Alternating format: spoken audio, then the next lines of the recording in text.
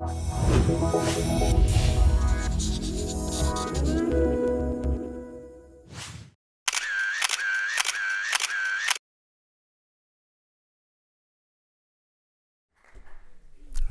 evening, everybody, and I'm very happy to be back actually here in Maastricht. I've been here before.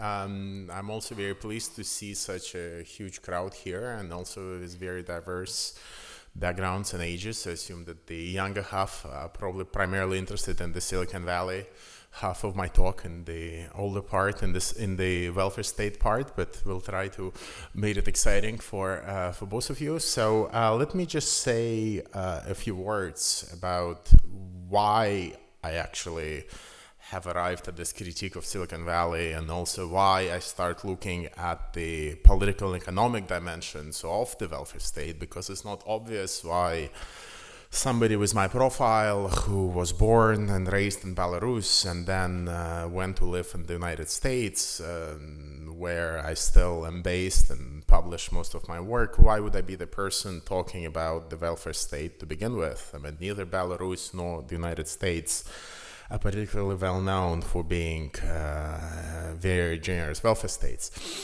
So much of it has to do with how my own thinking on technology and the role that technology companies play in our life today has evolved. As you've heard, coming from Belarus, I began my career working for an NGO that had, in retrospect now, I think, rather utopian beliefs about the power of digital technologies and digital platforms to affect political change. I spent 3 years or so traveling very actively in the former Soviet Union, partly in the Middle East, Central Asia, Southeast Asia, working with activists, bloggers, politicians, mostly in the opposition, training them and preaching them the wonders of new media about 10 years ago, 7 years ago or so. What I discovered in that work is that a lot of the assumptions that we had about the transformative and positive and emancipatory transformational potential of new technologies, they were rather naive, and there were a lot of trends on the ground, particularly as governments that we were trying to somehow make weaker, and we are talking about authoritarian regimes here, they were becoming very sophisticated at exploiting the same technologies for their own purposes and for their own goods, whether it had to do with the use of these platforms and technologies for spreading propaganda, whether it had to do with using these technologies and platforms for surveillance or for cyber attacks. There were quite a lot of unexpected uses for technology that us enthusiasts didn't see. And that early message that I got from my very early work, since I left college, in fact, was precisely this, that it's very easy to get excited and get carried away by the promise of many of these technologies, while the actual long-term effects will only be visible after a period, and they will not necessarily be as emancipatory as most of us expected. But what I have noticed in that early work that I was doing was that Silicon Valley, and that was the time when people started talking about Silicon Valley as an actor.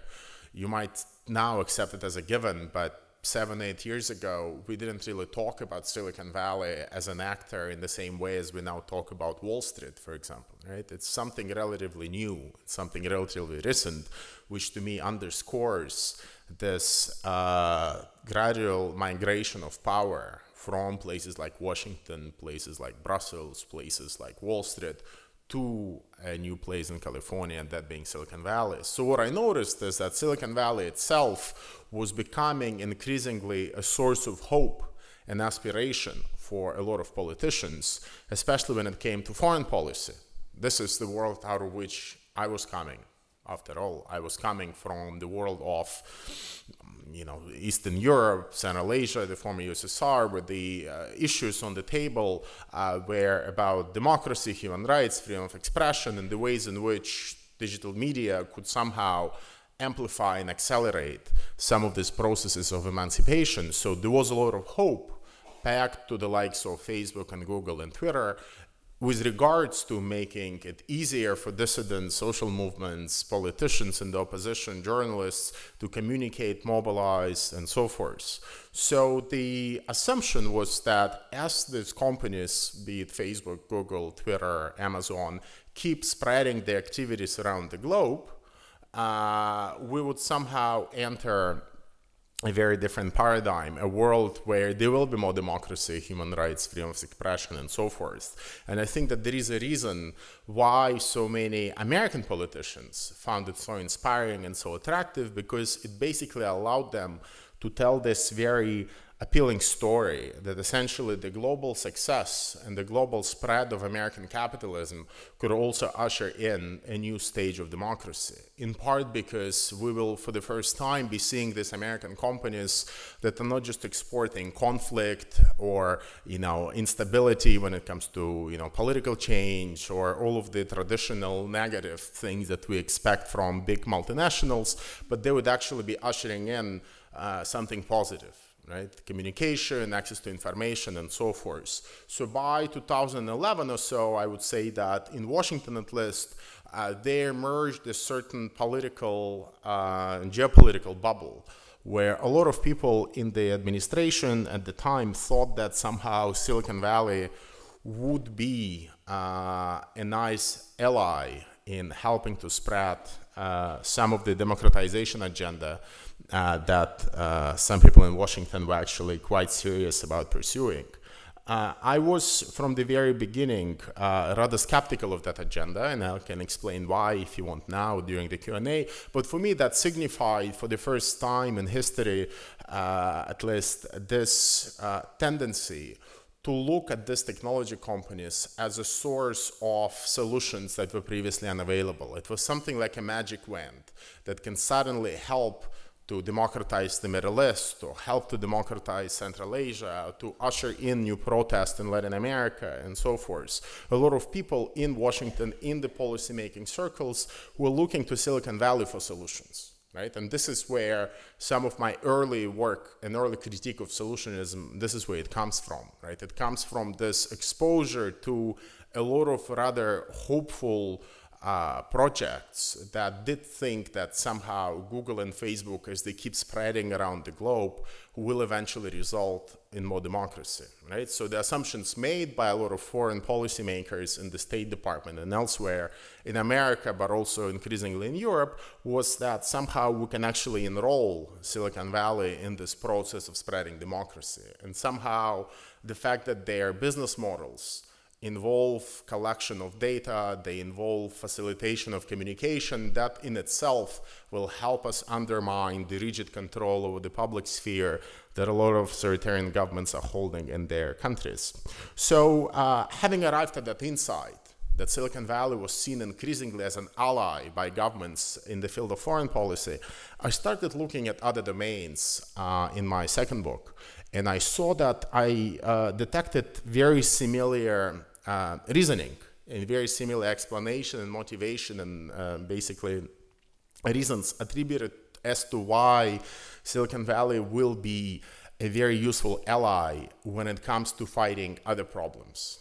Whether those problems have to do with energy consumption, whether they have to do with health, whether they have to do with things like obesity, fighting obesity, for example, whether they have to do with crime prevention, there seem to be a new kind of discourse, a new kind of rhetoric emerging, which basically granted Silicon Valley this ability and this basic possibility to get engaged in social issues and thus transform them, hopefully for the better, as a result of the natural operation, as a result of the natural business model which revolves around data collection.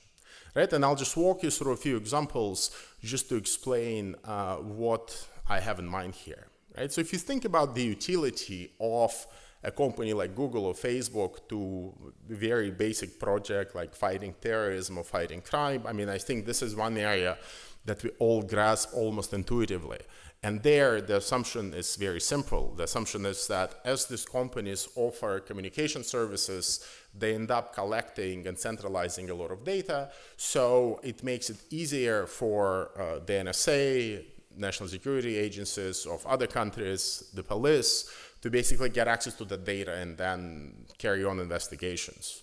If you push that logic a step further, you can also see how you can use this data not just to trace individual connections between individuals, whom they're coordinating with, the kind of stuff you see in films about drug lords, where the police is trying to investigate how they're communicating as with whom.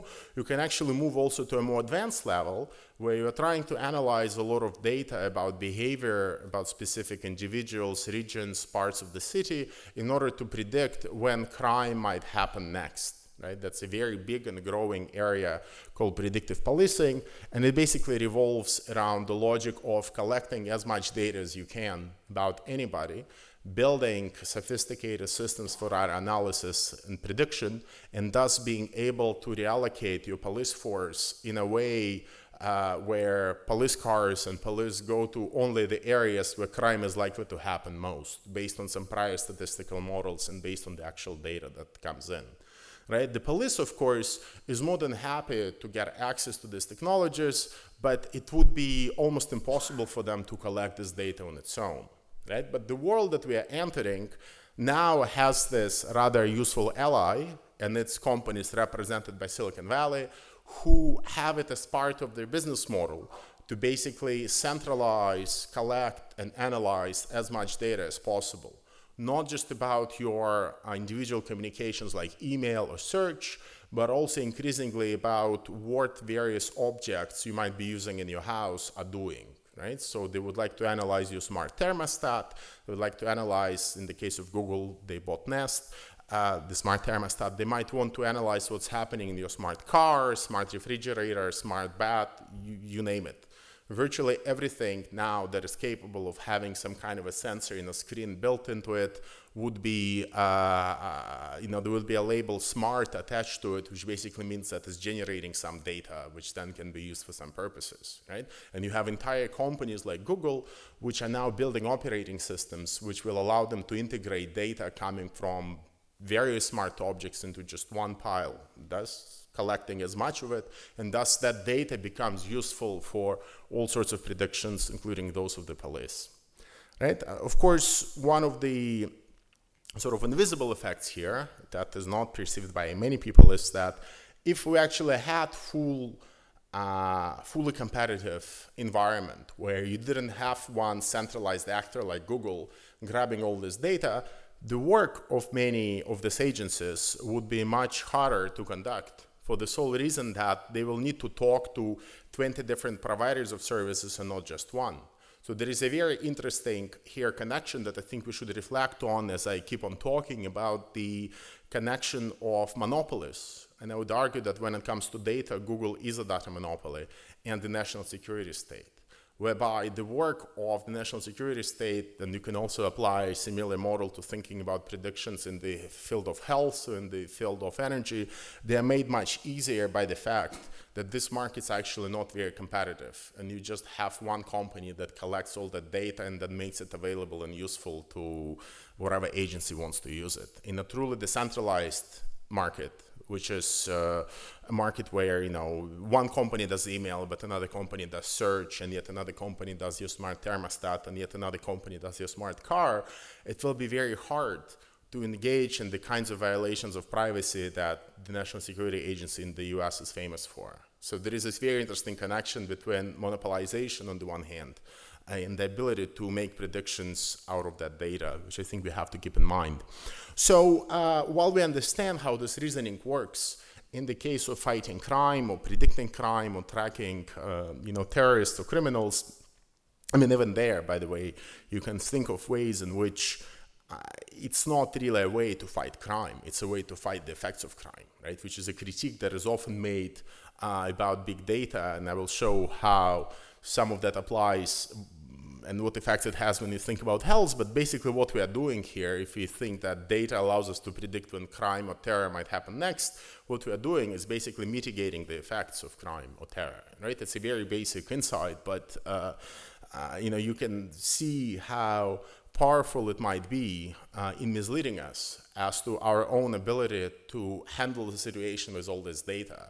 I mean, if you think about how the US administration, for example, is conducting its drone warfare in the Middle East, you'll clearly notice that, the way in which they are trying to prevent terror conducted by some radicalized young people in Yemen, it's not necessarily by asking why on earth they would like to blow up an airplane. It's by collecting and creating a database that will rank all young people in Yemen based on their propensity and likelihood to blow up an airplane, right? And then once you have the database, you can do the scoring and the ranking and then just keep those dangerous people out without necessarily, send drones to get rid of them, without necessarily asking any of the causal questions as to how likely that your own drone policy and drone warfare might actually help to radicalize them even further, right? So this kind of causal reasoning that for me used to mark our thinking about politics in the Western world and politics in general is kind of increasingly downgraded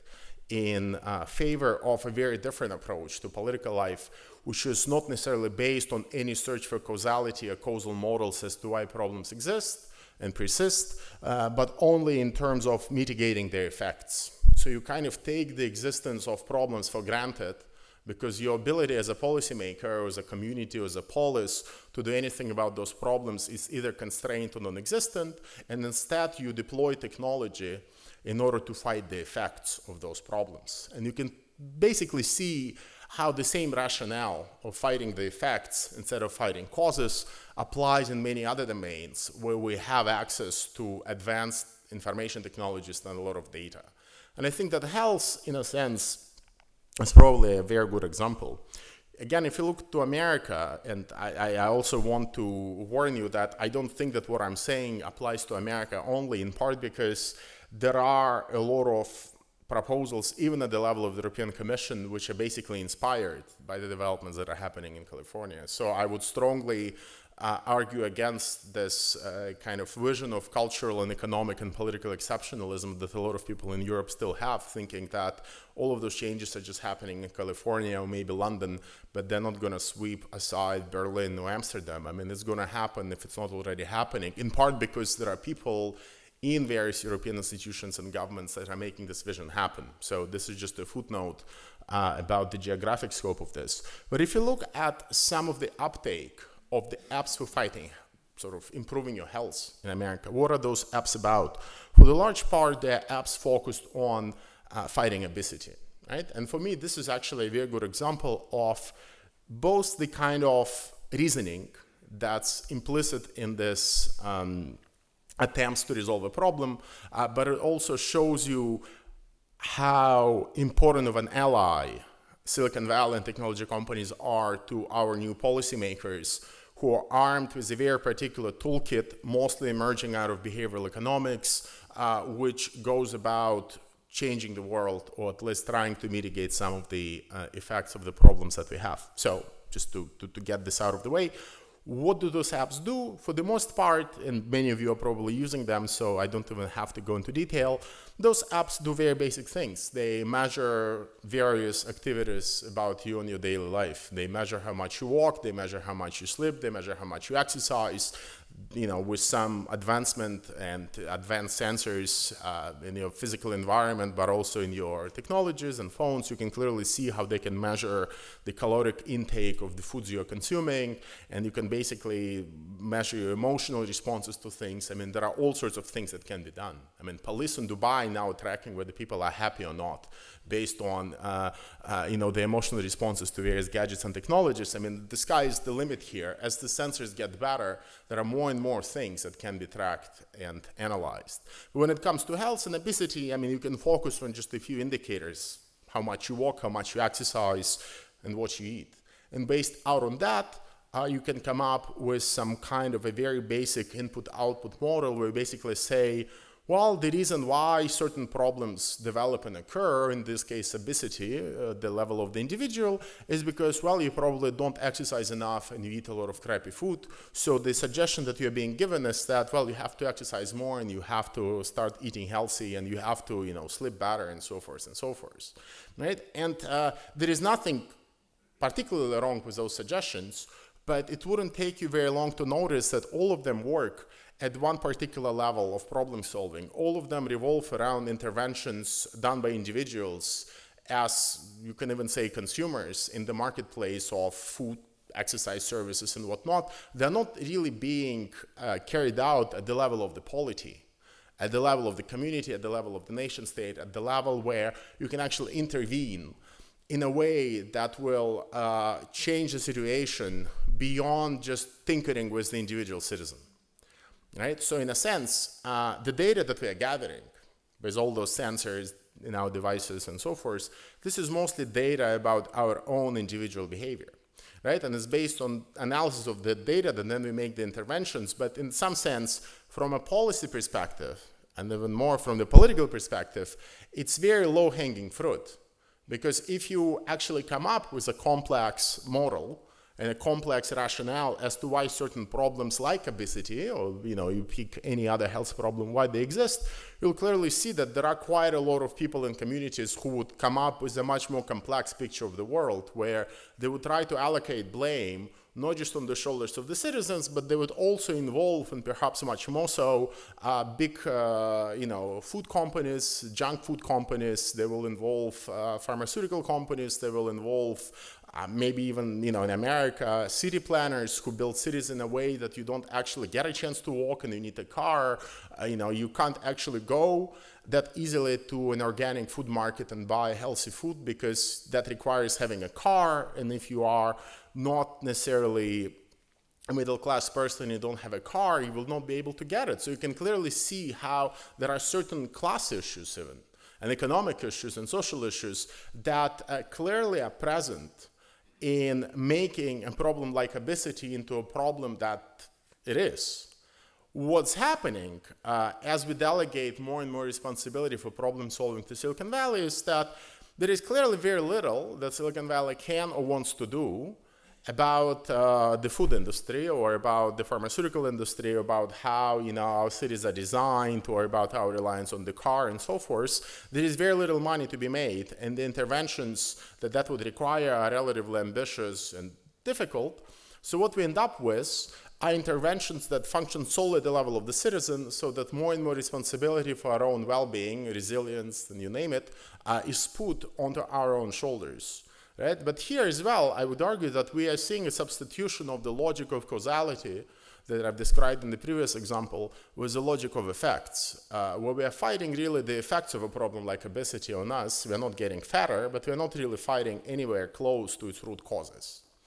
Right? And I would argue that, I will get to the Silicon Valley in a second, but I would argue that this vision of the world, whereby structural, social, and political constraints and actors do not really register, and they are not really there to be fought, coincides rather well with the kind of unambitious, extremely neoliberal vision that a lot of our governments have, including governments in Europe, which are more than happy to basically place as much responsibility as possible for their own well-being now on the shoulders of the citizens, while leaving corporations and other players who have previously been registered, at least, or they registered as part of our social and political discourse, leaving them untouched. Right? And you can then, we can make all sorts of extrapolations, but any one of you who has read looked at some of the leaked drafts of the transatlantic trade treaties that Europe is now negotiating with America, will see that the attitude that many of the treaties take towards corporations is a rather lax one, right? Corporations are there to sue states, not the other way around, right? So there is a certain familiarity or similarity at play here, and I would argue that this pursuit of politics solely through the vehicle of the citizen aligns really well with how our neoliberal governments would like to conceive of the world, right? And it's a world that is marked by a profound sense of what I would call epistemic asymmetry, in a sense that citizens are becoming more and more transparent as more and more data is being collected about us because we're using all these services, platforms, and so on, while all of the other players are becoming less and less so. Corporations are becoming less transparent because, I mean, many of them are actually funding their own studies to distort science, so we actually know less and less about the real effect on the world. Governments are becoming less and less transparent because they are outsourcing more and more of their services to corporations who are not actually even part to most of the freedom of expression laws. There are such processes that are happening that are basically introducing more and more obscurity into the work of the other players, while the citizens themselves are becoming much easier to govern, monitor, and manipulate, right? And it's in this environment that Silicon Valley can present itself as a savior, because even for our politicians, it's becoming increasingly harder to deny the existence of problems. Right? It will be very hard to deny the existence of obesity in the US or even in the UK now. It will be very hard to deny the existence of climate change. It will be very hard to deny the existence of terrorism. I mean, the world is not getting safer, better, or healthier by any possible means, at least not in Western Europe or North America.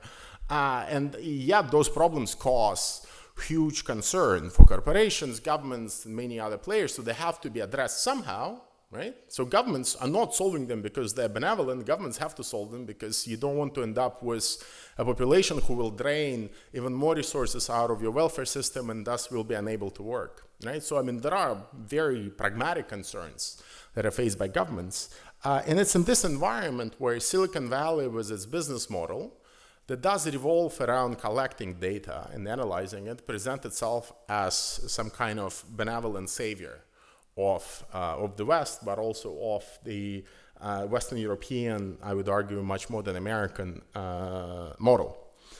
What I mean by this is the following.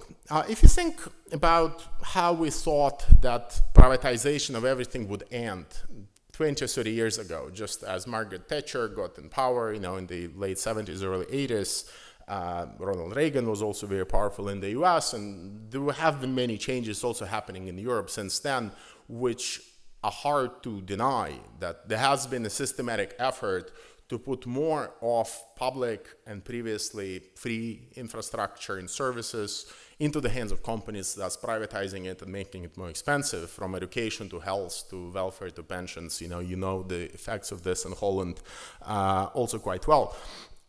What we thought, if you were to ask the question about the ultimate effects of this, not to the neoliberal sort of elite that was enacting them, but to the citizens and the critics of those programs, if you were to ask them 20 or 30 years ago, how do you think all of these programs will end?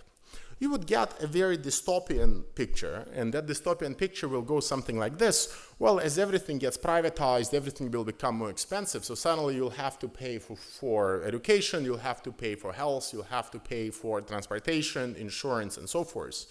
To some extent, this is definitely happening, and it will probably even get worse in some respects. I mean, if you look at the world of insurance, I can assure you that there is nothing in the world of insurance that will get better as more sensors can track your behavior. Like, there is no way that you will end up having a less, sort of a more just system as sensors proliferate under the current political and economic conditions, because the use of sensors and the data that they generate right now is to make predictions about your behavior. Right? And we can see very well how it ties with the insurance industry, because the insurance industry does want to know in the long run whether the cup of coffee you're deciding to consume today will affect or not the possibility that you will get some kind of a heart condition. Right? So, I mean, they're very interested to know that. And if there was a way for them to track all the cups of coffees that you're drinking, they will be able to basically set their rates in a manner that will be much more personalized. Right? So those of us who, again, are healthier than the average do probably stand to benefit.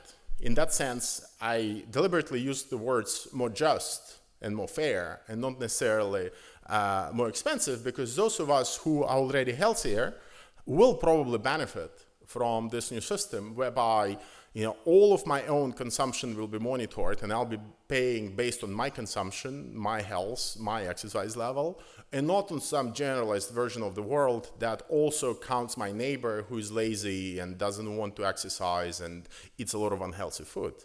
right? But this kind of view of the world where there are those lazy people that, you know, our neoliberal leaders like to tell us about, that was also a view of the world that did have some solidarity left in it, right? I mean, the assumption was that perhaps I would not be able to be charged exactly what I need to be charged, but that would also enable certain people who might have certain problems in their life get an extra chance, right? And perhaps succeed in a way that they wouldn't get that chance under the new system. You can clearly see how this new highly personalized system, whereby sensors can determine or at least adjust the exact rates that you'll be paying for everything from your car insurance to your health insurance to you name it, as we're especially moving from the generalized insurance in Europe. You can clearly see how even that system, again, can only think in terms of individual responsibility and individual history. Because even there, the assumption is that you have health problems only because you're lazy and not because you come from a certain social and economic class where you cannot afford necessarily to buy the healthiest food around, right? Even there is a basic denial of the social nature of many problems that we have, where all of the social nature of the problems that we have is again converted into individual nature. So again, we're being told that every single difficulty and challenge that we have in life is not the product of history, deep historical forces, class struggle, discrimination, you name it, but it's just the failure of you, the individual, to be as responsible as you should have been. Right, but this is just one part. This is sort of the ugly, nasty part that I think is very easy for us to arrive at if you spend any time thinking or even looking at what some of the insurance companies do now. I mean, I don't know how far the system, how far spread the system is in Europe now. In America, I can go and get a sensor, install it in my car, drive around for 6 months, bring the data to my insurance company, prove that I'm a safer driver than they assume in their spreadsheets, and thus I'll end up paying less for my insurance. Right? I mean, again, those incentives are already built and offered into the system itself. Right? I'm not necessarily concerned about car insurance here, but if you start thinking how that would apply to things like health, you know, it gets a bit creepy. But that, I think, is a very basic thing to figure out. This is not what I'd like to focus on. What I'd like to focus on is something else, and that's this assumption that somehow with privatization and neoliberalism, things will continue getting more expensive as they get privatized. What Silicon Valley shows, and they have shown it first time with privatization of telecommunications infrastructure, right, is that they can actually offer quite a lot of services for free, or most of the services for free, and then charge for a select few on top of them in a way that a lot of our states currently cannot. If you think about, you know, who underwrites in some way or another your fantastic use of information search or email, basic forms of communication, you know, the old system that we developed in Europe under welfare policies and before was very different. The assumption there was that, you know, you need some information, you go to a publicly funded library and there is somebody there who will find it for you. Who was paying for that service? It was you who was paying for it with your taxes. Right? The assumption was that you will be creating these public institutions that will be financed by us, and thus they will not necessarily have any temptations and any biases to experiment with alternative models of funding that might compromise privacy or other things in the meantime. I mean, if we were really setting up a modern post office today, I can assure you that there will be a giant lobby participating in this debate who will be saying that the system with stamps, I mean, I don't know how many of you have used stamps. I mean, it's a very young audience, but, you know, you used to send letters by putting stamps on the envelopes. You know, I can assure you that if you were to mention this idea that you can buy stamps and put them on an envelope, they will tell you, well, but this is crazy. We'd be better off if we just put somebody from some giant advertising firm in the post office. They'll open every letter, scan the text, insert the flyer into it, and that will pay for the letter. I mean, essentially, this is what Google does, right? They open every letter. I mean, they don't read it manually, but there are computers that read it, and they insert an ad into it, and this is what pays for the service. The same thing happens with your Google search. It's not you paying taxes to a library in order to get, you know, before the war on terror started, libraries were actually very anonymous places They wouldn't know what you were reading. You would come and read it in your own privacy, your own good, explore dangerous ideas, whatever. Like, that was a very different way to fund a service. Right? What has happened, and first it happened as information services, is that Silicon Valley has figured out that as long as they can infer and monitor what it is that you do with their service, they will find a way to extract value from it by essentially linking it to the global advertising market. So as you're writing an email or as you're doing a Google search, in the background there is a giant machinery that's working to match your content with supplier of services that wants to advertise those services somewhere, and Google's magic algorithm matches supply and demand. There is an auction in the background, money is being made, somebody pays for a service. Right, this is the new model. But what happens is that Google, of course, at this point, started with search and started with email by historical coincidence. It didn't start with search or email because they thought that, you know, this is where most data is. I mean, there are many other domains where data is generated. You know, if you put enough sensors into those domains, you can generate and harvest quite a lot of data. You know, you drive your car, data is generated not just about where you're driving, it's also generated about what other cars are doing. It's generated about the traffic in the city. It's generated about how far, how slow, how fast the cars are moving. Right? There is a lot of data generated, just that previously it was very hard to capture it. Right? Now that you have sensors into every car, and now that you actually have the ability to tie that data with other data that you have generated, you can think of entirely new business models that will allow you to basically provide a lot of services at a rate that will be much cheaper, or perhaps it will even be free, yes? While at the same time, essentially having advertising or some other service, but mostly advertising, pay for their provision. Right? And if you understand where I'm going with this, you can clearly see how the ability to gather data about our exercise levels, our sleeping patterns, our eating patterns, our energy consumption patterns, virtually every single thing that we do now can be captured in one way or another, which also means that Silicon Valley can miraculously pop up and say that, well, let us provide that service and we'll provide it for free, as long as you let us stick with the same deal and the same terms as you let us stick when we were providing email and search. Right? And what were the terms with email and search? I mean, most of us think that it's a relatively innocuous, innocent transaction. We go online, we search for something, some data is generated in the meantime, Google serves an ad on it, data is gone, that's it. I think that this is a very naive view to conceive of how the world works. We actually have to be able to trace where value is generated, what value data that we generate in the context of conducting a Google search or sending an email, what value the data has, and we have to understand how Google manages to keep growing by incorporating that data. Right? Which also means that it might be true that we're actually generating more value for Google in the long term by using its services than Google is generating for us, for itself for itself through advertising and for us by offering those services.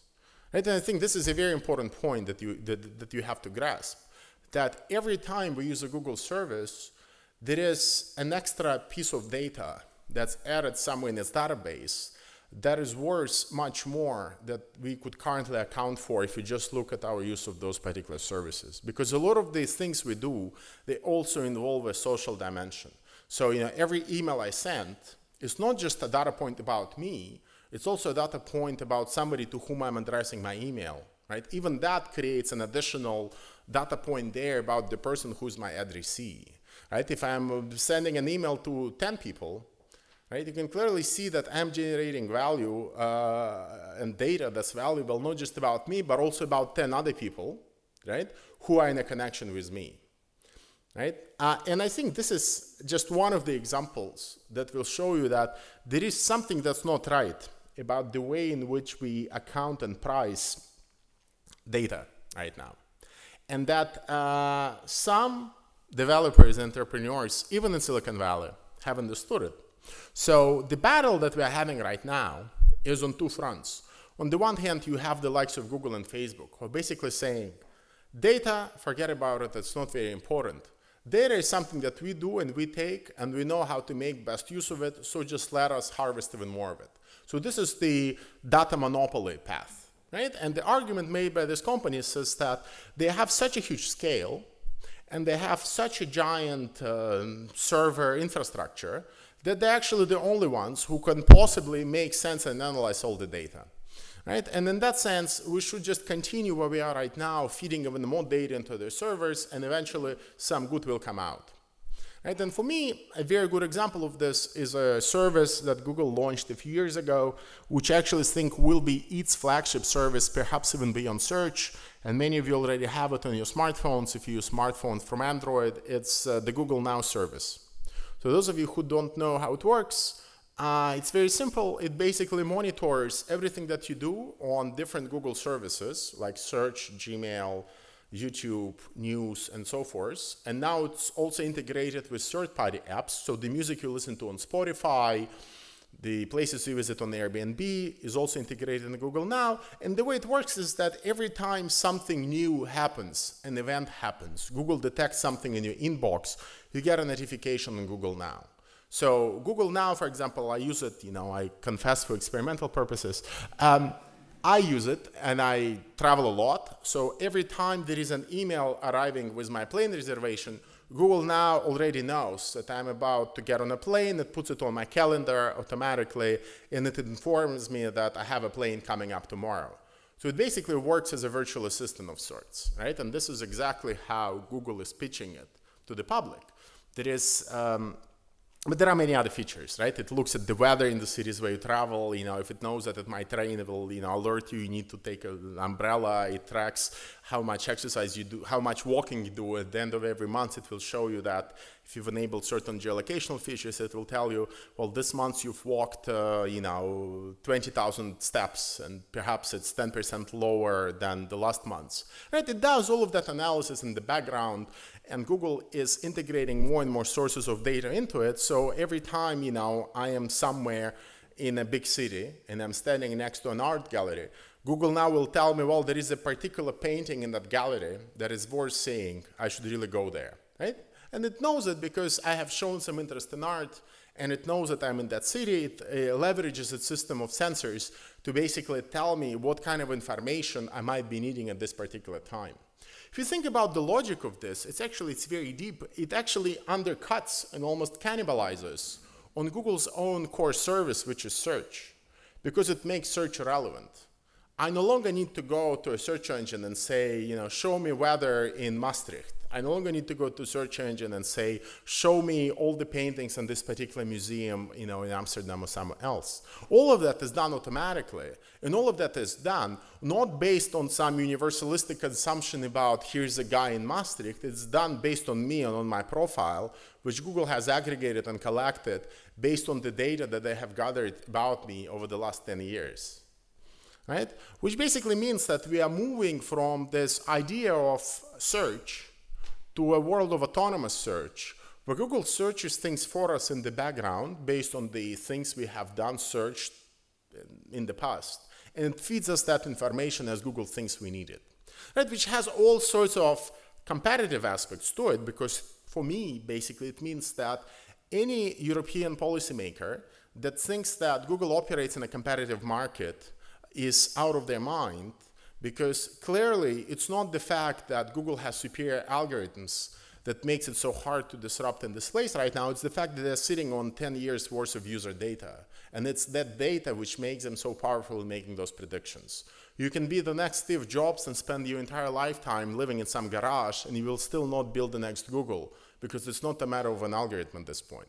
It's a matter of the giant system that involves all the sensors that are feeding into the system. And here I'm talking not just about email, I'm also talking about smart cars, smart thermostats, and you name it. And I'm also talking about all the data that they have accumulated so far.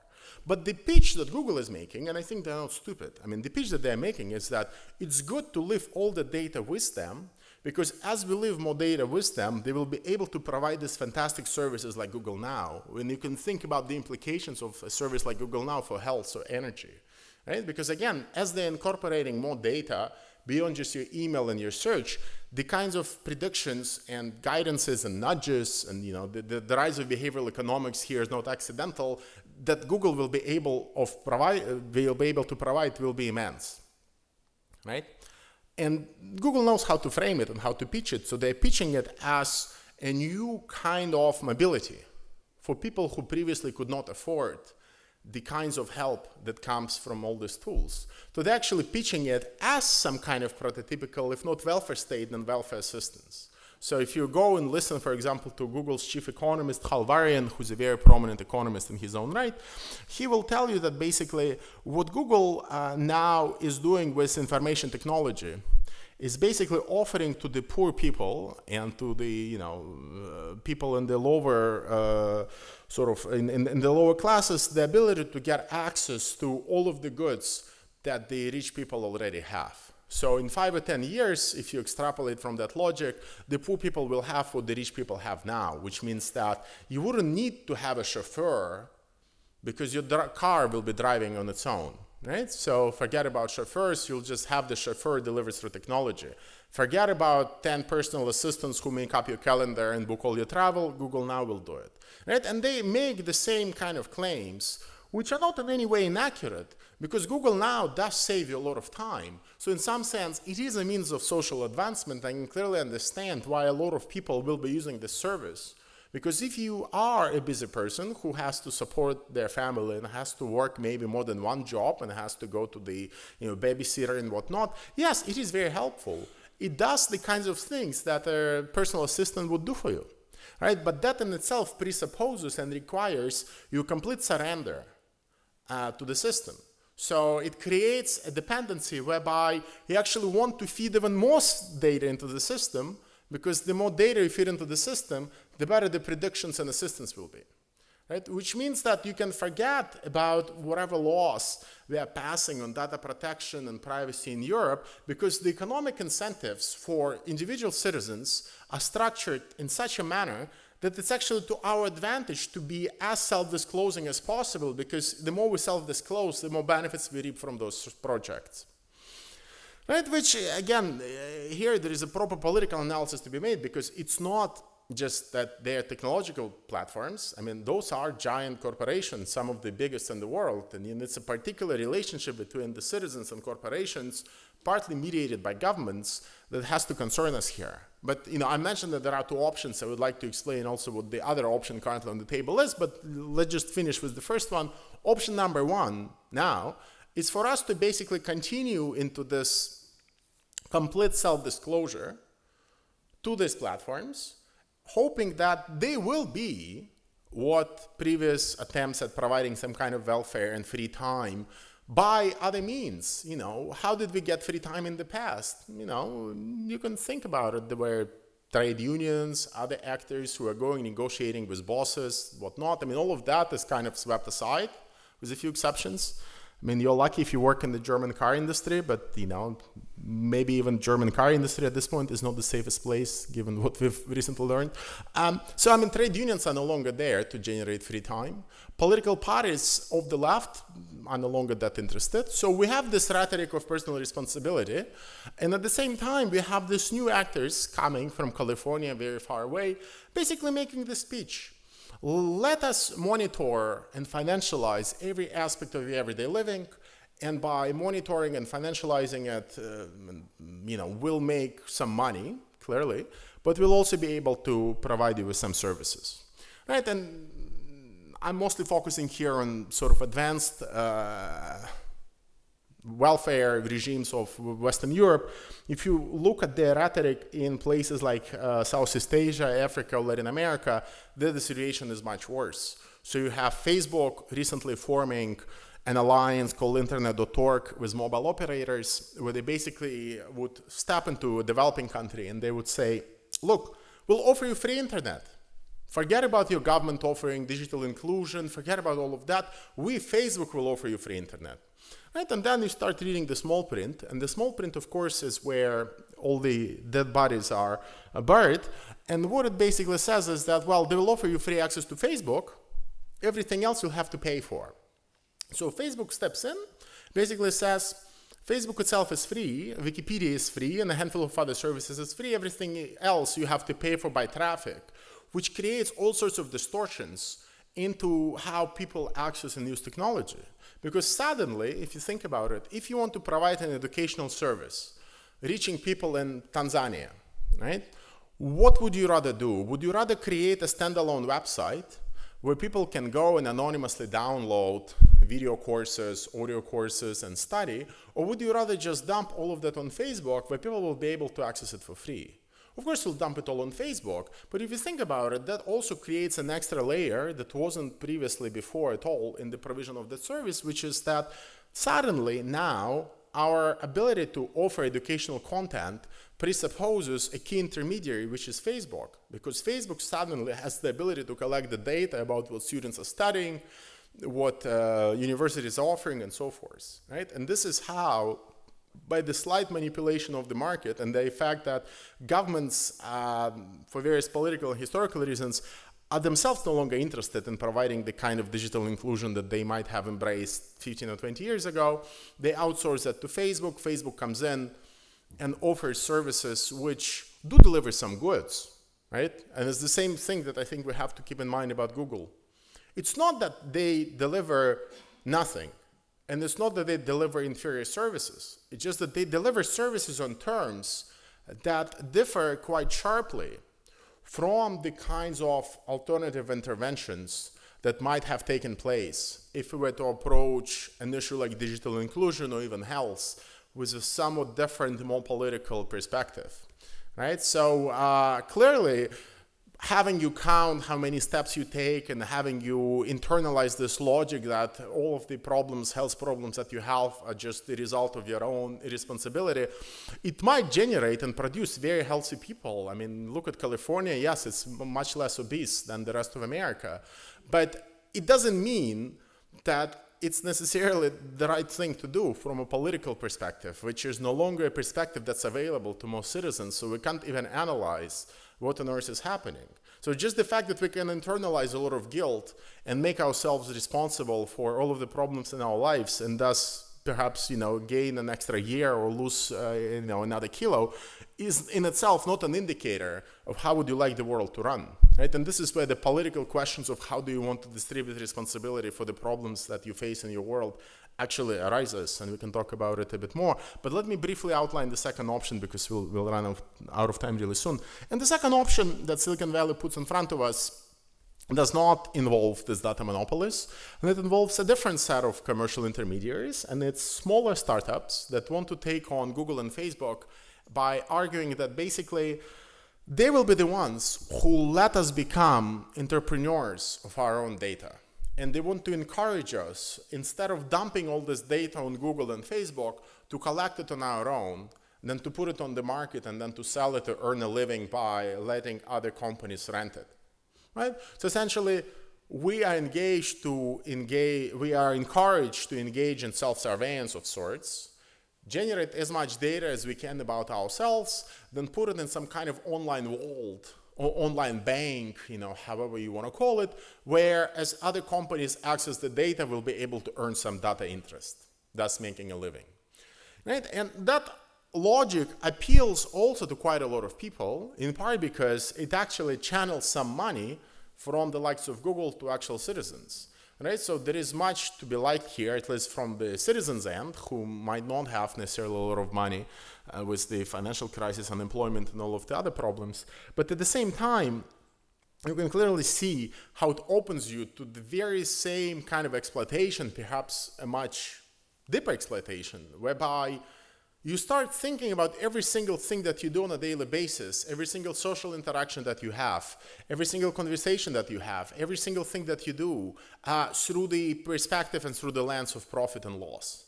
Because you know that potentially every single conversation that you have, somebody might be interested in buying some aspect of knowledge about that conversation. You go and sing a song in the shower in the morning, and I can assure you that there is a manufacturer of your shampoo who would like to know which song is it.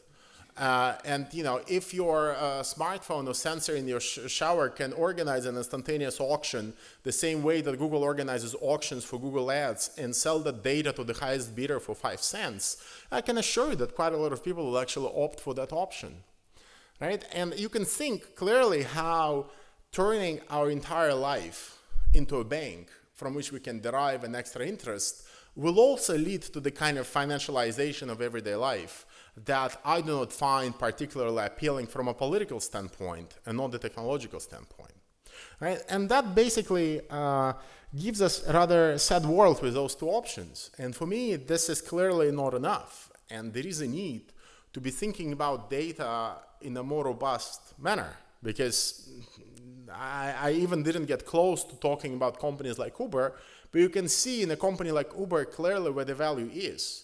A company like Uber, according to the latest valuation just this week, is worth $70 billion, right? It's a company that doesn't own anything. They don't own the cars, they don't employ the drivers, right? And then the question is, where does the value come from, right? And clearly not all of it comes from the data, but it comes from somewhere, right? And it comes probably from the fact that now they've scaled so well, they have so much presence globally, but a lot of it also has to do with the fact that there are other intangible resources and assets that companies like Uber are sitting on.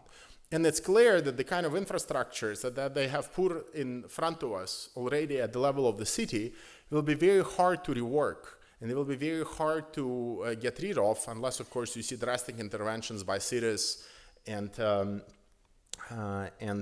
governments, which I would actually argue in the long run will not be very effective, because currently they are mostly propelled by the interests of incumbent industries like the taxi industry in the case of Uber, or the hotel industry in the case of Airbnb, and they do not necessarily talk the language of politics, justice, fairness, or anything that to me would actually mobilize the citizens. Ultimately, I think if citizens were to make a decision whether they would like to use Uber or not, the fact that most of us now reason solely along the lines of cost and benefit would actually favor Uber.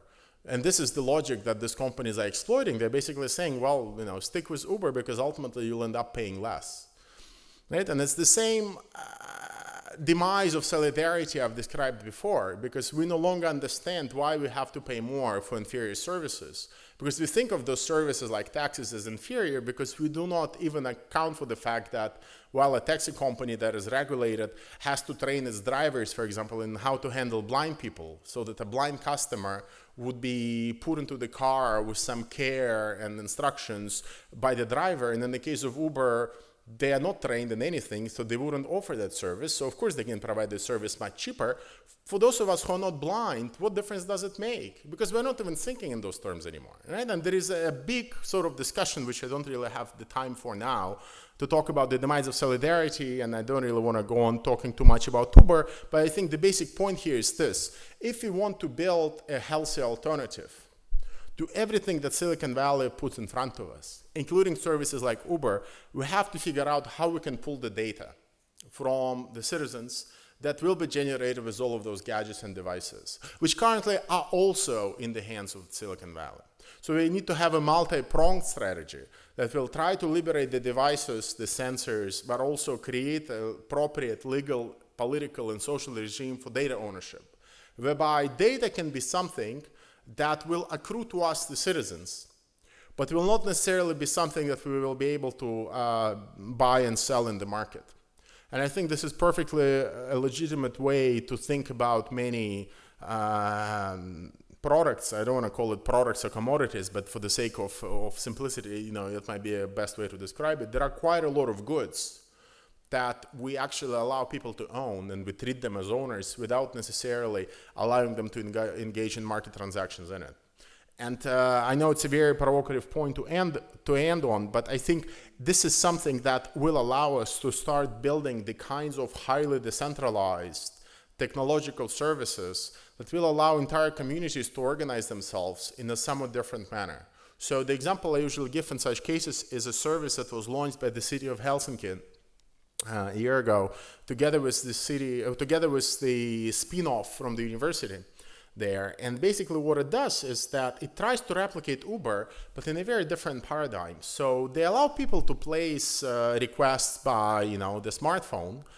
In the meantime, there is a system somewhere in the cloud that matches customers who would like to go in a similar direction. So instead of sending an individual car, you actually get a minibus, which takes 5, 6, 7 people who will be traveling along the same route because they have indicated it on their phone, and they are dropped off as they go through that route, and they end up paying 3 or 4 euros and not 25 or 30 that they would pay for an Uber ride, right? In the same time, the system does not have all of the ideological and economic baggage and problems that Uber has with poor employment practices of drivers.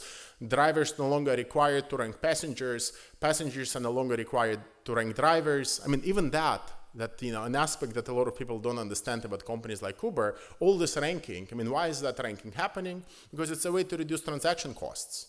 Because if you can filter out people who have a ranking below 4 out of 5, both in terms of drivers, in terms of customers, you probably are not likely to have much by way of friction, and you can thus minimize costs of people disrupting taxis or whatever. Right? But again, this is something that a private company would do because it makes sense. This is not necessarily something that we would expect from our public transportation system. Right? I don't know what is the criteria by which my humor should be evaluated in the cab so that I arrive at a ranking 4 out of 5 because my jokes are not funny enough, instead of 3.5 out of 5. Like this is the kind of things that I think we have to rethink with the view of anonymity as an enabling condition. Because I think there is something to anonymity, not just in your bus or in your car and whatever, but something about anonymity in general in the public out there that clearly enables a certain lifestyle and a certain ability to take risks that we are likely to lose as we move to a world full of sensors where our every behavior is being detected, analyzed, and optimized, and we have to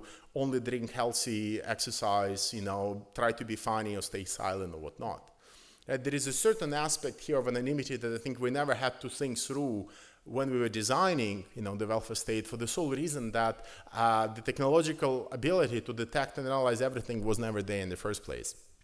But to get back to the example I've just given you with Finland and this service for providing people with transportation services, you can also think about what kinds of apps, what kinds of services can be built not just by app developers or entrepreneurs, but who can actually be designed by entire cities, communities, NGOs, and activists as they have access to the data that's being generated about them. If you think about it, who can build apps and services on top of the data that Google currently is collecting? And I can tell you, the only answer here is Google. Google is the one building all the services on top of it. If they want to build a new feature in the search engine, they build it. If they don't, they don't. And you can clearly see how in many services, they're clearly under-innovating. If you look at something like Google Scholar, which many of you in the university setting are probably using on a daily basis, to me it's obvious that this is a system that hasn't added a new useful feature in 12 years. Why? Because it makes zero money for Google. There is no money to be made from adding new features to Google Scholar. I know how to make it better. Can I add a feature to Google Scholar? No. Why? Because it's essentially a public good that's used by everybody, but it's a public good that's in the hands of Google and just the result of historical coincidence, right? And I would like us to think of an option whereby the data that we generate, because ultimately it's the data that we generate that makes this company so powerful and be able to make all those predictions. Right? As I've said, when I send an email to somebody, it allows Google to establish that I'm related to this person or that person. And it's thanks to that data that they're able to create this complicated knowledge graphs about how everybody is connected to everybody. But this is data that already exists in society. So in some sense, you can say that they're just parasitic on social relationships that already exist. What I like us to think about is a model and a vision whereby we can create a pool of data that will be socially useful and based on which, on top, you will actually be able to build new services, apps, and whatever other thing you would like to build for a city or community, right? And I think it might not be the worst analogy for you to grasp what I have in mind. It will be the wrong paradigm because I don't want it to be commercial, but think about Apple before 2007 or so. Apple before 2007 had a dictator in the name of Steve Jobs, and he thought that he knew everything about the world, right? He thought that he knew exactly how every single app on your phone should look like, and he knew exactly what you need to use your smartphone for.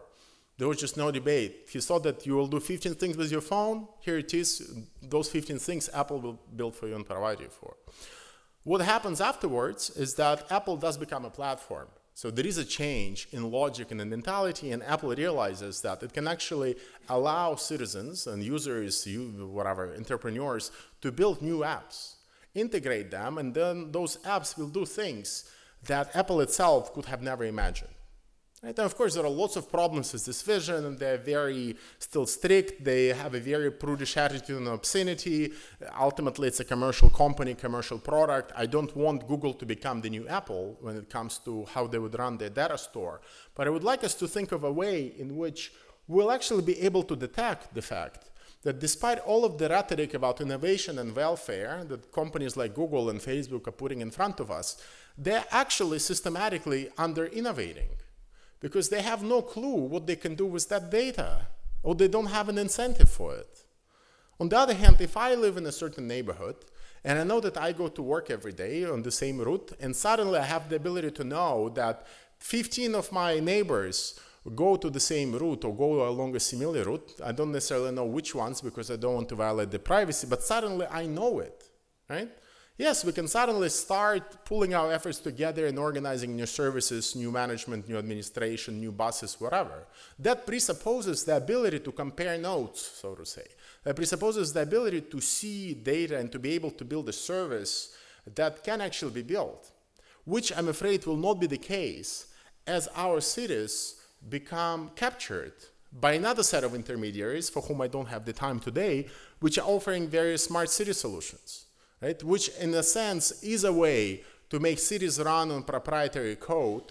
It will be very impossible to tinker, monitor, or look inside. They will become black boxes, and you will have as much insight into how your city runs as you have into a Volkswagen. I mean, that unfortunately is the possible future we will have at the level of the city, and Google, Microsoft, and others are increasingly active in the space as well, but mostly it's IBM, Cisco, and HP, and a couple of German companies. But I think we have to keep this vision of a utopian world. And of course here, you know, I know that it's extremely utopian what I'm saying, because given the current problems we have with the security state, with surveillance and everything else, I mean, there is no way that our own governments will not abuse that system. So, I mean, there are many provisions that will need to be put in place with regards to encryption, privacy, and whatnot before anything like that can even be floated. And I'm even more sure that there will be no appetite for anything that does not revolve around the paradigm of private property, entrepreneurship, and things like that at the level of European governments, let alone the European Commission. With all of the provisions, however, I still think that without having a robust, aggressive, but also ambitious utopian vision for a world full of sensors, algorithms, and data, we will never be able to offer any kind of alternative to the welfare that will be provided by Silicon Valley. I think I'll stop here and be more than happy to take your questions. Thank you very much.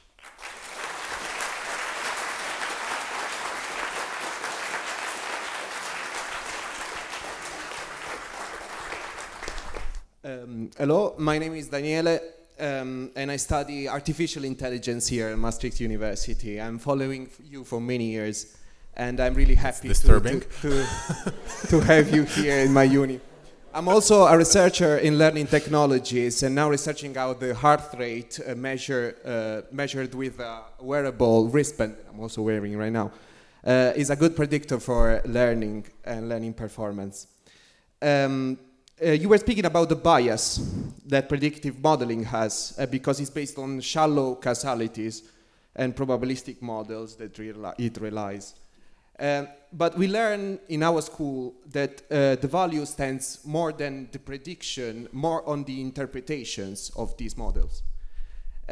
So given that the Internet of Things is now a reality, self-driving cars are now in the streets and predictive modeling is all around, as you said, don't you think is, besides the data policy that you were mentioning, renewed data policy, don't you think that we also need a new narrative which also talks about the positive applications of these technologies, and also and train people to give the right interpretation to these predictions? Don't you think that it's also talking also about only the risks can push the people, can be a bit counterproductive, can push the people a bit away of this field that is really interesting and can be really helpful? Thank you. Sure.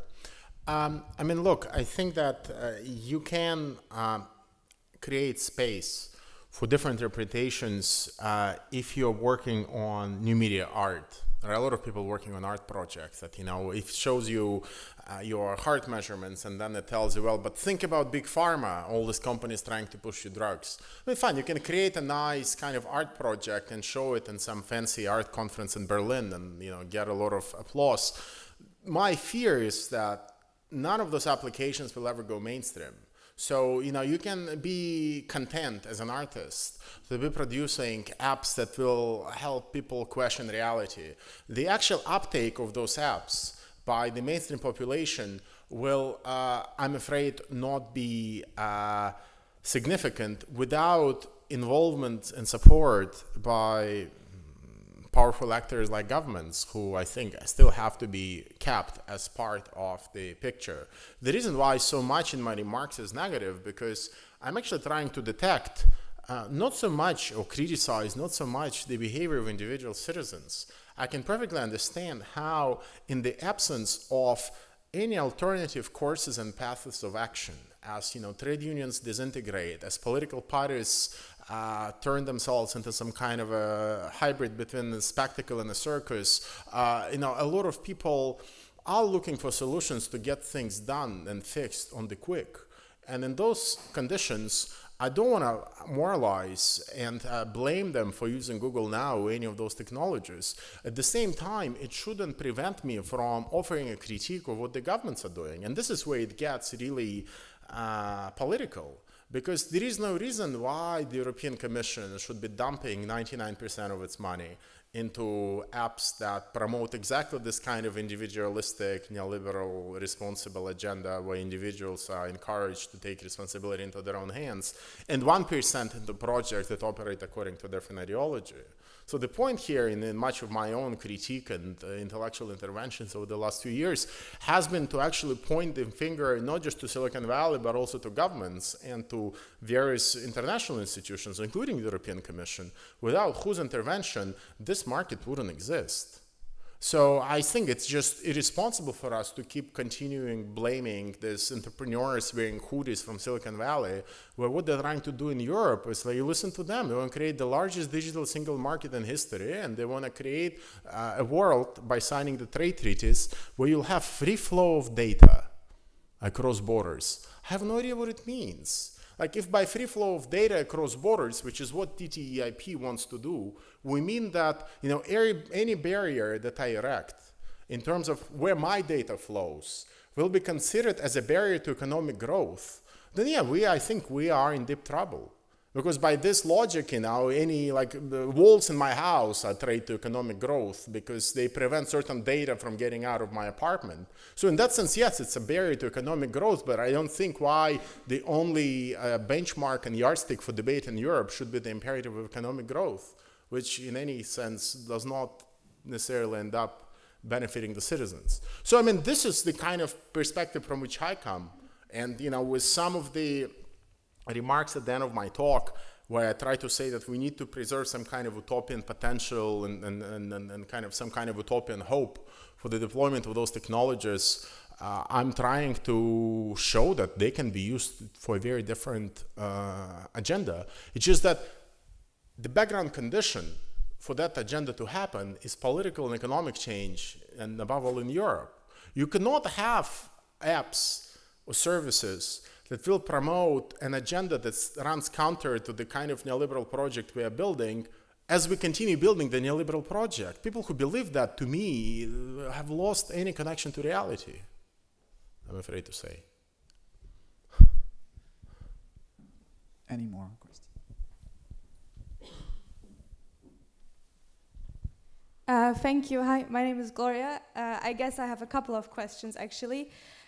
So to begin with, my main problem with the welfare state as proposed by Silicon Valley is what is the value of human input? So considering, for example, that algorithms do better judgments in court than judges because they don't have bias, and seeing that Netflix knows better what I want to watch than I know what I want to watch, and also with Google Now, what in your view is the value? What will be the value of our human experience, of human input in decision making?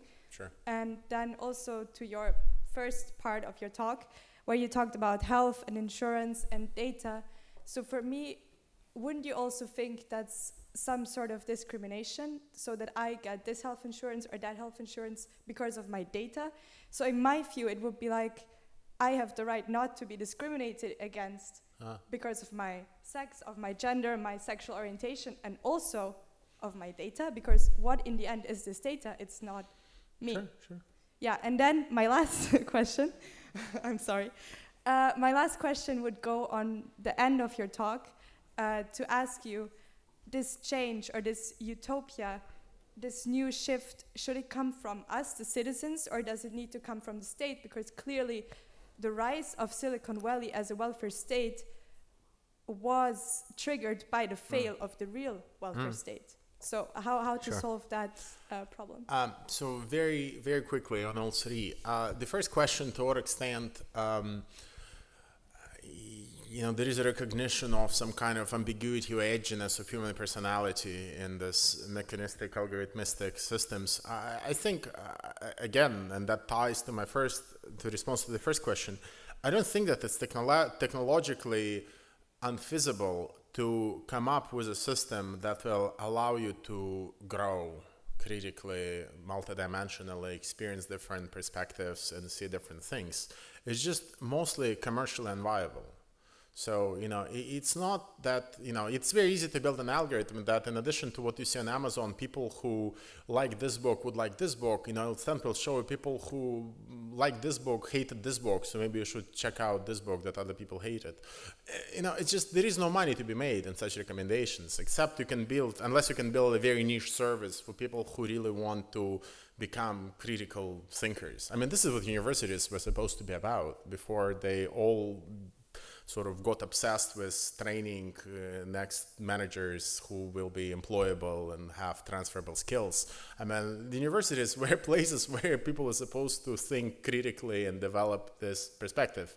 That is no longer the case, and Silicon Valley here is not really an ally. So, I mean, all of the services you've mentioned, they don't pursue that objective for the sole reason that they're all driven by one goal, which is to sell you more stuff and consume more. I mean, in the case of Netflix, you get into a somewhat different area whereby perhaps they'll actually make more money if they help you develop a richer taste. So you'll be watching more films of more kinds that you didn't. But it's a tricky area. So many of them just stick to the safest, which is feeding you the same of the same.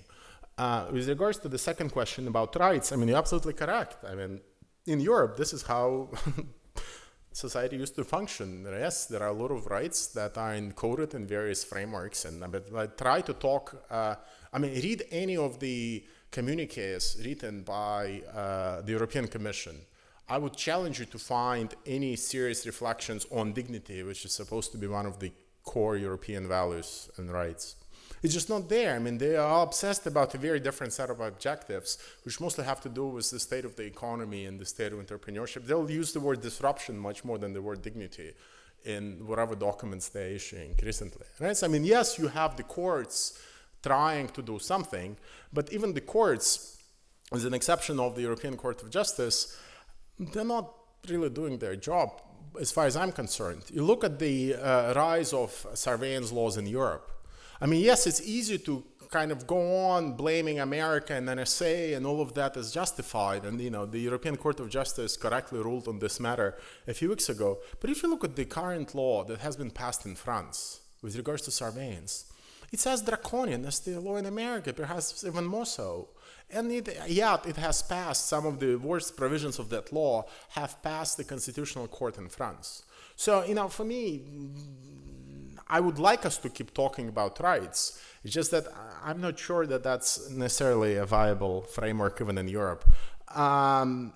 With regards to the last question about the state, I think here the situation is very bad. I mean, the only rationale I can give you for even articulating the kinds of critique I have been articulating today is to allow people to see problems that Silicon Valley creates or helps resolve as part of a much larger repertoire or array of issues that anybody who's concerned with changing the situation in Europe politically has to tackle.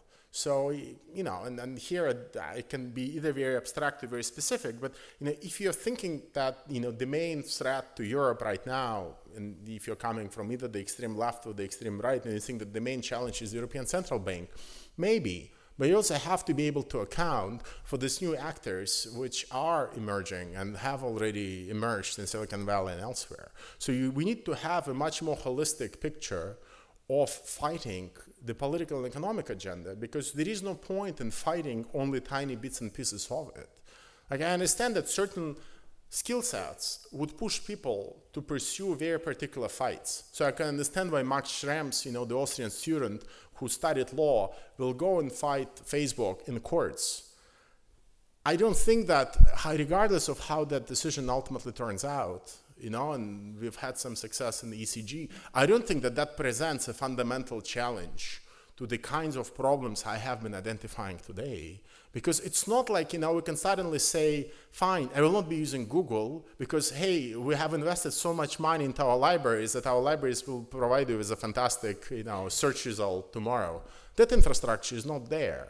So I'm afraid that Europe will continue with Silicon Valley as its kind of source of infrastructure. I mean, we can talk about other regions. We can talk about Latin America, we can talk about Russia, China, where there are all sorts of other issues, but their dependence on Silicon Valley is somewhat less. You can argue whether it's good or bad, but it's clearly less.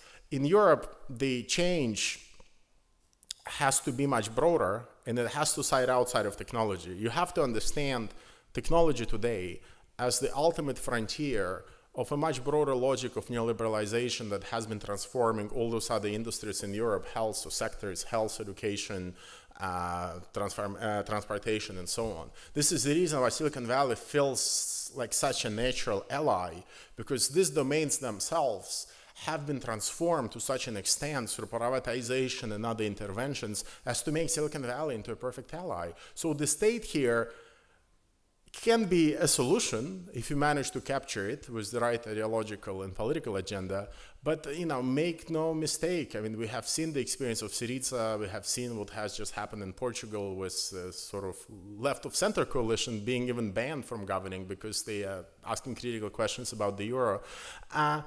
It's not going to be easy because the challenges are also at the European and global level. So,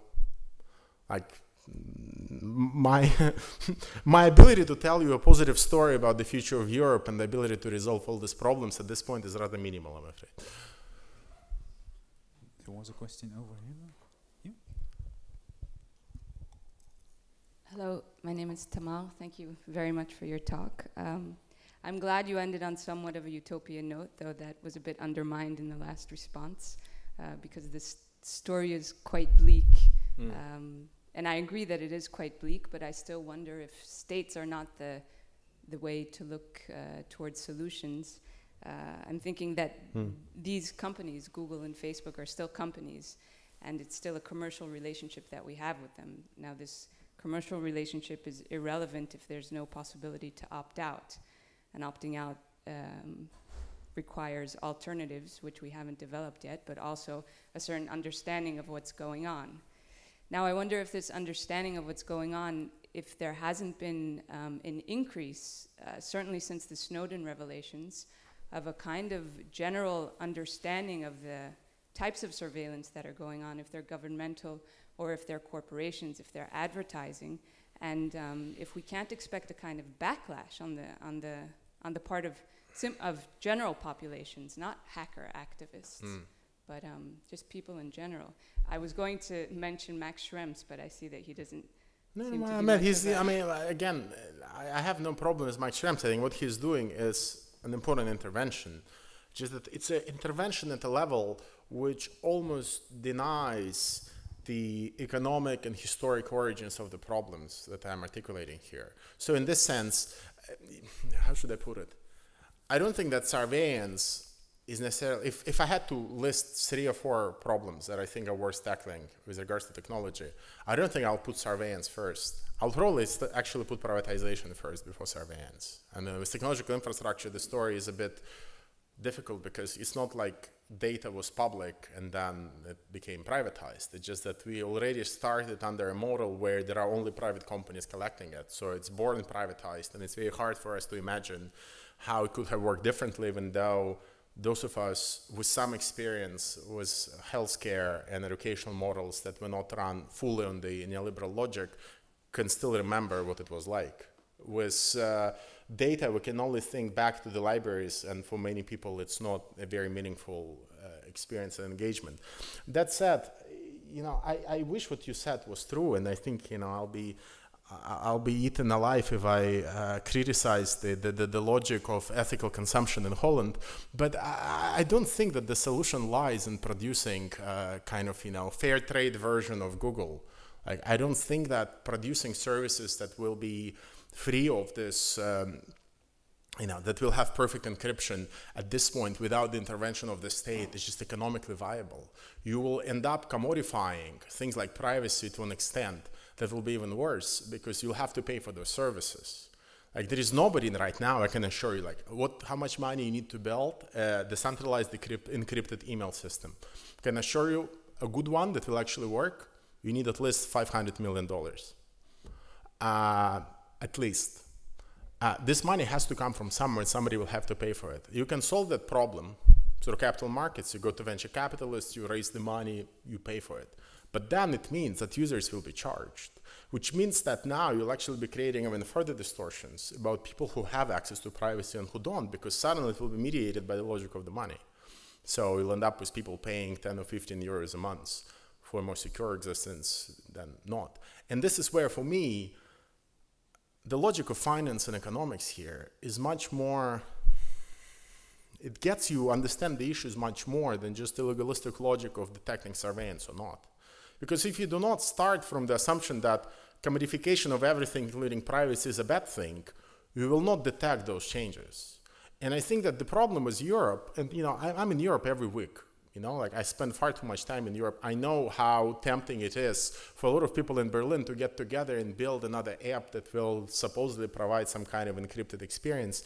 They're just not tackling the problem at the root level. And the root level there does have to do with where would the money come from to pay for this stuff. Because they'll either end up with this art stuff that will be used by 5 people, or they will end up with stuff built by Deutsche Telekom, which will not carry an American flag outside of it, will still be available for German security service to monitor, and will also carry a price. And I don't want that outcome either. So again, as much as I would like to be upbeat, you cannot resolve this problem without massive injections of money from somewhere. And ideally, that would be taxpayers' money that currently, it's not like we don't have money for technology policy in the European Commission, but check where that money goes. It all goes to incumbent telecoms under the label of research and development because they can't offer officially state aid. And go and look at where the money goes, where the lobbyists go, who decides, there are billions. I look at Horizon 2020, I've done my homework. This money is there. The reason why that money does not go to fund the encrypted software that will be decentralized is because the political process is captured. And the only way to uncapture it is the kind of political interventions that I'm afraid not a lot of people in Europe have appetite for. Speaks the Belarusian in me. Right. Does anyone in the audience has another question? No? Over there. Thank you very much for your talk. of these two options you described in the Silicon Valley, one going for the monopoly and the other one going for the decentralized startups, is it just like a way to simplify the reality, or there are actually processes, lobbying activities, organized parts of the Silicon Valley who try to push either in Brussels or in Washington for one or two outcomes? And given you seem to be really a lot, which is very interesting about Horizon 2020 in Brussels, is it Brussels going one or the other direction, or this attempt to try and bring Brussels in one or the other? Well, I mean, sorry, I'll be very cynical.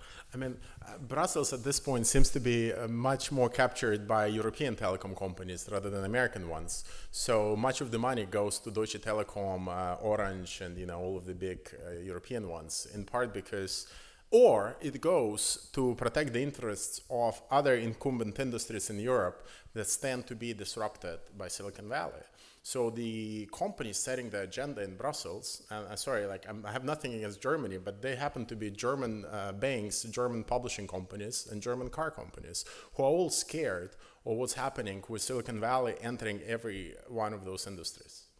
And they're the ones who have the digital commissioner, who happens to be German now, and they're the ones who are setting much of the agenda in Europe. So I know, and that also clearly shows you what they think about competition, what they think about ways in which they can present Google as being a monopoly or not being a monopoly. They would like to, I personally, to be honest, actually think that data is something that lends itself to the status of natural monopoly quite easily. I actually think it's better if, when you're providing a service, you have access to as much data about the user as possible, because clearly when somebody is searching for a pizza, you would probably want to know where that person is, because the results will get more relevant. Which means that Google actually has some logic to it as a monopoly. It's just that if I were to run that service, I wouldn't put a private company in charge of that monopoly.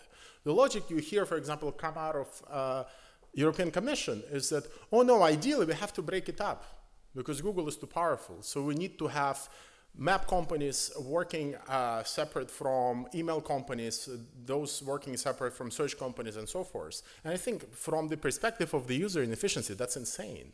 It's great from the perspective of companies that want to tie the hands of Google.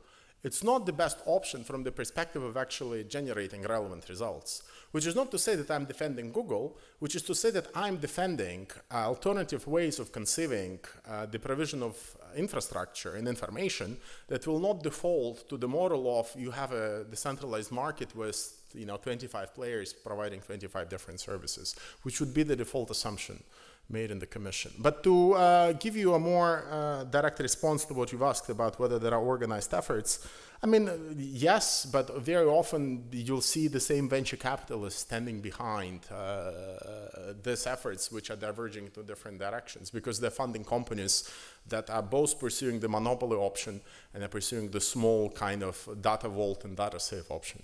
So you'll really have to look at a case-by-case basis, but I can assure you that in Silicon Valley there will be people who've hedged their bets, and who also, I mean, I just a small anecdote. A few weeks ago, I went to New York. Long story, to meet a startup that was basically was allowing users to sell their data. Right, so it will allow you to basically link your credit card, your social profile on Twitter, Facebook, and a lot of other services. They will allow you to link it to one platform, and then they will sell that data to third parties. Right, and I started talking to them because I was interested in how much money that would actually bring to users and so forth. And I discovered that they're the ones seeding that market. They're the ones paying for that data. So because they don't currently have enough customers, so they went and raised a bunch of millions from venture capitalists, and there is no market for this data, but they want to create an expectation in users that the data is valuable. So they're the ones who will give you 10 euros for access to your Facebook profile, even though the market doesn't currently want it, because they want you to start thinking about your data as something that has value in it. Right, but the fact that it's actually the same venture capital is funding those startups that are also paying for the purchases of the data didn't register with me before. But it's there. I mean, so there are organized efforts to do it. Legally, it doesn't necessarily play out because right now there are yet not efforts to ban it. So many of the legal players and policy players do not necessarily yet enter the picture, but they will sooner or later.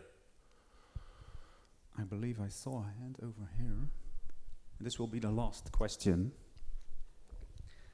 Yeah, hi, thank you. Perhaps a bit more simple question, but that's purely because my knowledge of information technology is not very abundant.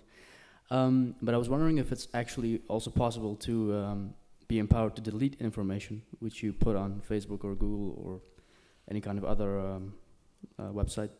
And if there's actually a legal system which empowers you to do this within Europe or the United States. Sure. And if it's also in the TTIP exchange. Yeah. I mean, look, partly this is what the Max Schrems case was about, right? It's figuring out how much data these companies keep on us, because there is no way you'll be able to delete it unless you actually know how much data Facebook has on you. So you might think that you'll just go and delete your post, while there is a whole bunch of metadata attached to it that you will not be able to delete because it doesn't even know that it exists. And I would argue that probably the vast majority of the data that we generate is of that kind. So you don't have the ability to delete it, right? On the other hand, I mean, again, this is where I'm kind of getting into my political mode. The incentives that we get from insurance companies, health companies, you know, you name it, all of these new intermediaries that pop up, they actively discourage deleting because they want to get a very accurate picture of what we are and what we do. So while I do not doubt that deletion will be available as a mode of action, as a mode of protest, it will be something for which you would pay a fee or pay a price. I mean, it's like, you know, you don't have to turn off your light in your house. You can keep it on even when you leave, and then you'll pay for it. So, you know, it'll be the same. I'm not arguing that the normative value here is the same, but it will be something you can engage in, but you'll have to pay a price. And that has to do with the kind of process of commodification of everything that I was describing before. More broadly, you know, there are these people arguing that we need to have what they would call Google jamming, and that's this idea, you know, where search engine jamming, where you would go and search for all sorts of unrelated information just to confuse the NSA, you know, to confuse Google, so that they will not be able to have an accurate picture of you. There is an entire extension to your browser which you can install, which will append, I think, 200 keywords on the NSA's watch list to the end of your email, just so that you will confuse the NSA by giving them false leads. I mean, again, as an art project, I think it serves this function. More broadly, I think to me, it kind of degrades politics even further, because I don't think that this is how, like, I don't think that it's actually a dignified way of us going about solving that issue. Just like I don't like people who are currently, you know, making kind of masks and umbrellas that will help you to defend yourself from facial recognition software that's out in the streets. Like, I don't want to wear a mask not to be recognized by facial recognition software. I mean, some people might internalize that logic, just like they're more than happy to use self-tracking tools to, you know, deal with their health issues. And this is, I think, one of the more important things I'm trying to communicate today, is that, like, there is no limit as to how much crap, quote unquote, we can accustom ourselves to, right? Especially when the other options are missing and lacking. It's just that there is no reason why we should do that unthinkably, right? And I think we have to challenge those ideologies, and we have to also think of alternative, more ambitious ways to do politics. And I know that it might sound currently impossible in Europe, but unless we specify and flag technology as an issue that is key to a dignified and reasonable welfare policy in the future, we will not be able to resolve any of the issues, even if we address other issues that currently have been flagged, be that, you know, the democratization of the Eurozone or something else. Like, unless technology is on that agenda, I think, you know, the rest of the agenda wouldn't make much sense. Thank you so much.